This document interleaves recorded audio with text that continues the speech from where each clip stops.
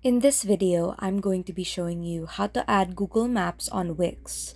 So first, go to your Wix website editor and then scroll down to the section where you want to add in your Google Maps link.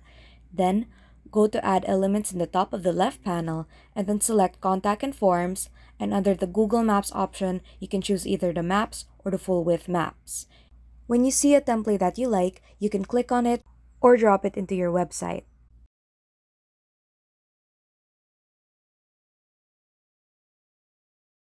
Now press on Manage Locations, where you can input the location details that you would like Google Maps to pinpoint on. You can choose either one or multiple locations. You can go and type in the address, add in the title, the description, as well as the link to that specific location. So simply follow in the prompts, and once you're ready, you can go ahead and go back, and then you can add in a new location if you prefer. Next, click on the Design button next to the Manage Locations icon, and then this way you can choose what type of design you would like your map to have. So simply choose from the maps design that you have over here, and you can also change the pin design by clicking the Pin Design tab and choosing the shape.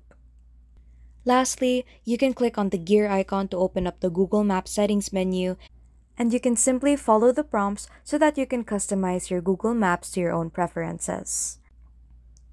If you have any questions, just leave it in the comments below and leave a like and subscribe if this helped you out.